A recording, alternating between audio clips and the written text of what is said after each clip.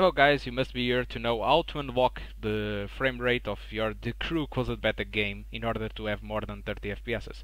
So what you need to do is go to your File Explorer, in your local drive, search for users, your username, and you're gonna go to Documents, and you're gonna find an a folder named the crew and a file named pcscapability.xml.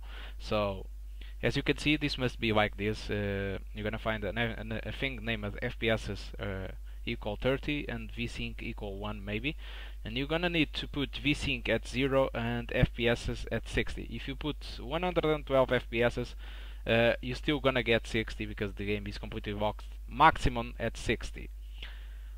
Alright, so I'm gonna show you how to activate vsync in another graphic cards brands in order to have vsync. So if you are an AMD user, you're gonna need Radeon Pro software, which you're gonna open in here. Gonna open it. So let's see. So I open Radeon Pro and I'm gonna add a profile over there and search on your Ubisoft Game Launcher folder. You're gonna find Ubisoft games, that is the crew.exe, and you're gonna shoot, for example, dynamic vsync at 60 Hz, and you close it and it's done. You can force the normal vsync in order to have it. It's your choice anyway.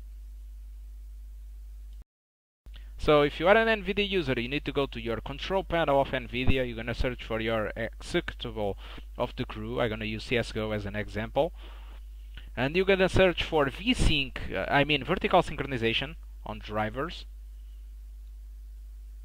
and you select it and do activate it. If you don't find your executable of the crew in that list, you could add in that button, and that's all. That's the right way to have vsync at 60 frames per second on NVIDIA or AMD. Hope I helped you, and goodbye. Sorry for the rush.